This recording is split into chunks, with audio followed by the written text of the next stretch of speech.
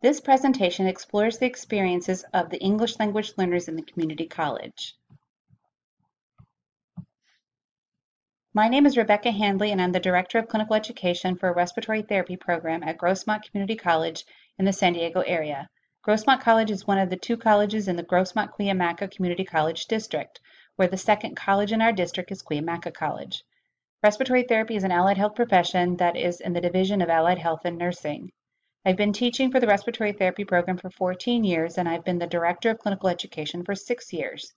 The Respiratory Therapy Program is a high-paced, high-content, rigorous 2-year program where ELL students often struggle, if not fail out of the program if they don't seek help.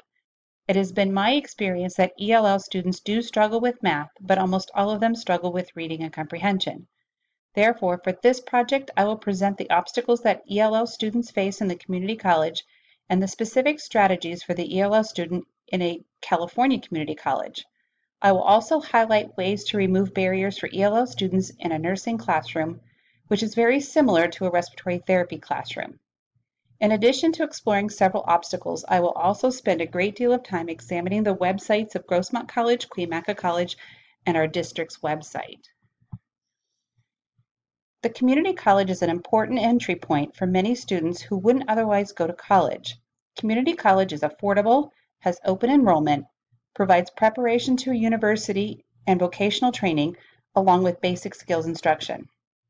Community college also allows for economic and social mobility, but it also significantly benefits society as a whole. Unfortunately, a disproportionate number of ELL students do not participate in higher education. However, those who do attend community colleges.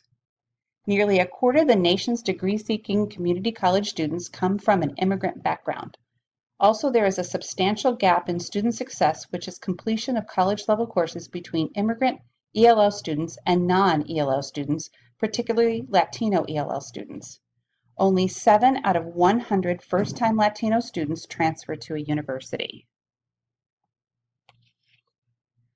Most community colleges have English as a second language departments and provide ESL courses for those ELL students who do not meet the placement requirements to enroll in college-level English courses.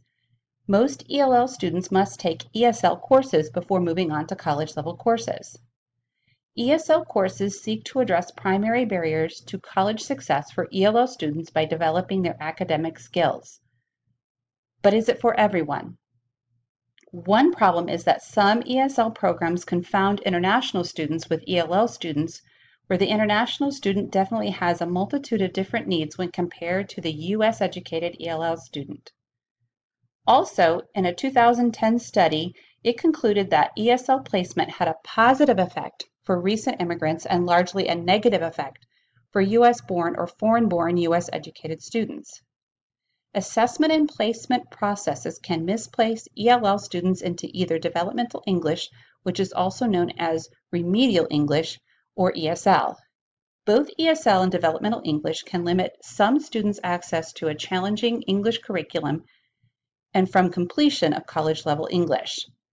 This misplacement of students can lead to attrition.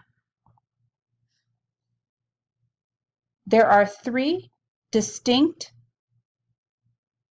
differences between ESL and developmental English programs at the community college.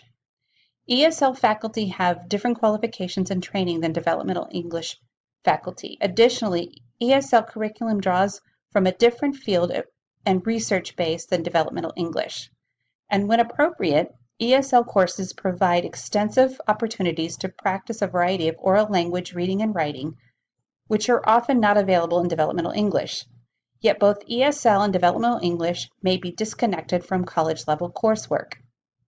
But the largest key difference between ESL and developmental English is the pathways to completion. The ESL pathway is significantly longer than the developmental pathway. Plus, after students complete the ESL pathway, they frequently have to complete developmental English courses before they can move on to college-level courses, leading to only an 8% completion rate. The good news is that there are new practices to bridge the gap. Community colleges across the country are implementing acceleration reform to ESL and developmental English that reduce the time it takes for students to complete their requirements. There have been greater efforts to align curriculum to the skills and knowledge needed in college-level English. More community colleges are allowing for concurrent enrollment in higher level of ESL or developmental English along with college-level English courses.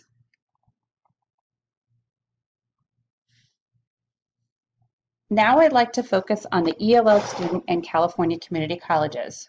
More college-bound Latinos enroll in community college than university in California and are the largest group of ELL students in California community colleges. However, research has shown that Latinos are the lowest achieving students in math and English. Currently, the community college ESL courses, also known as the ESL pipeline, play the role of gatekeeper to college-level curriculum. It is assumed that all ELL students need the skills and knowledge attained in ESL courses in order to succeed. The ELL student's background must be taken into account before placing the student in ESL. ESL is likely more beneficial for students who have not received substantial United States K-12 education. Many Latino ELL students find themselves stuck in the ESL pipeline, never enrolling in college-level courses. ESL instructors have had the difficult job of figuring out how to meet the needs of the heterogeneous group of ELL students. Placing Latino ELL students into mainstream college courses and allowing for concurrent enrollment in ESL in college-level course may play a role in college success. Here are some factors that are impacting Latino success in the pipeline. Despite having the same aspirations for academic success as other groups, Latinos are less likely to have taken college algebra, trigonometry, pre-calculus, physics, or chemistry in high school.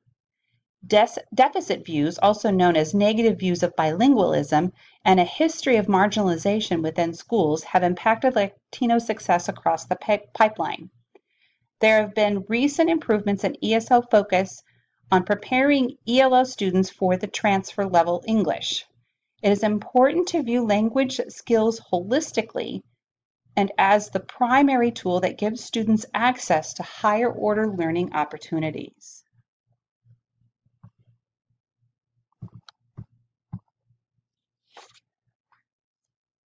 According to the literature, here are the recommendations for success for Latino community college students. Findings suggest that those ELL Latino students who mainstreamed early were more successful in terms of course completion and GPA. Research recommends the following. Latino ELL students should be encouraged and supported to take mainstream college courses. ESL instruction and non-ESL instruction need to collaborate in order to improve support for ELL students.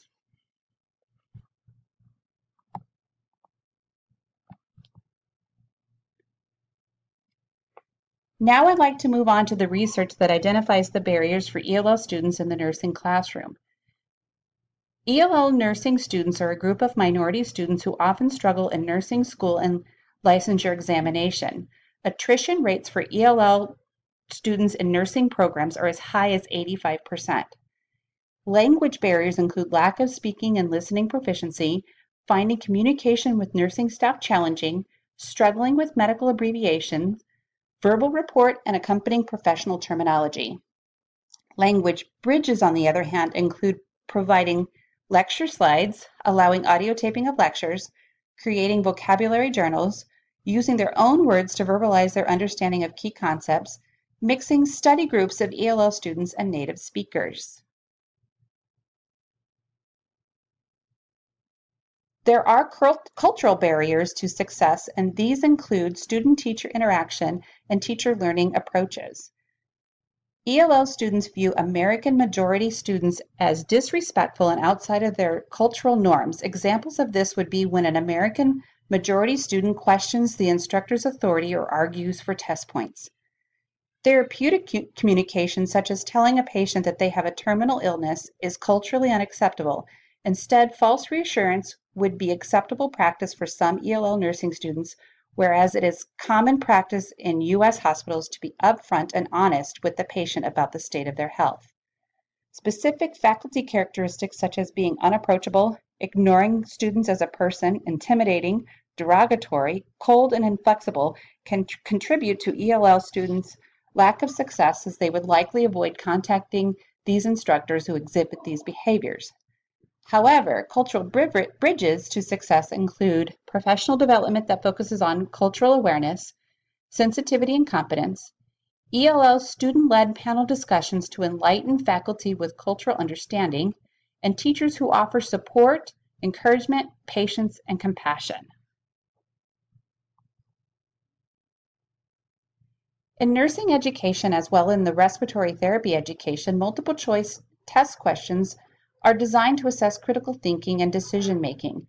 Academic barriers to success include those multiple choice test questions where word qualifiers such as least, most, and best can be translated as antonyms, thus changing the meaning of the test question.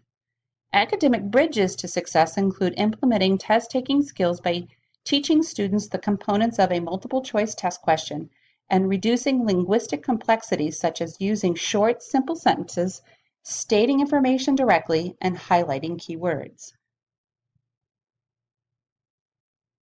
Here are some recommendations for nursing and respiratory therapy programs. ELL support programs should be implemented as the following: vocabulary building, grammar abbreviation and syntax review, oral presentations, role playing, especially a nurse-to-nurse verbal report, and test-taking skills.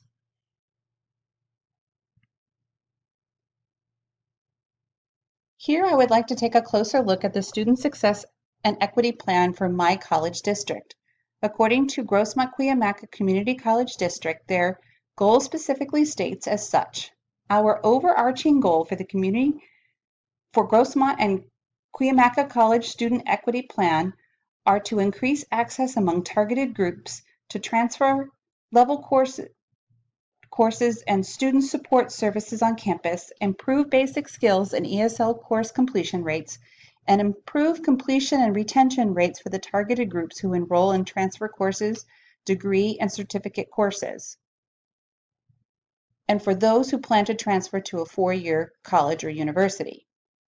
Also, in the summer of 2015, the Grossmont-Cuyamaca Community College District joined the Achieving the Dream Network. The Achieving the Dream National Reform Network leverages four overarching approaches to close achievement gaps and accelerate student success nationwide.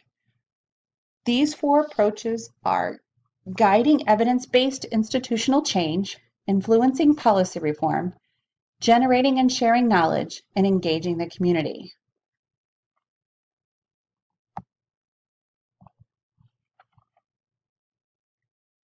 I'm excited to say that in May of 2016, Cuyamaca College was awarded $1.5 million in grant money to approve and institute programs for student success and equity by reducing the remedial pipeline and better preparing students for college-level coursework. The new programs include the change placement policies, and this policy will stop relying on assessment tests, which can be a poor indicator of ability. Instead, the college will use informed self-placement and high school GPA in order to increase college-level course enrollment. Another program is Accelerate Remediation. This program will replace the traditional pipeline with accelerated single-semester courses that are aligned with a specific college-level course. A 7-course ESL pipeline will be replaced with a 3-course model. And the last program will be Implement Concurrent Enrollment Support Models. Student can enroll in a college level and a remedial support course at the same time. Lastly, I'd like to share with you some of the direct quotes from Dr. Juliana Barnes, the president of the Cuyamaca College. She has said, Cuyamaca College has already developed programs that are significantly reducing remedial education requirements in English, math, and ESL for certain groups of underprepared students and English language learners. Those students are successfully completing college-level English and math courses at significantly higher rates and in much less time. And we want to transform teaching and learning at Cuyamaca College. Thank you for watching.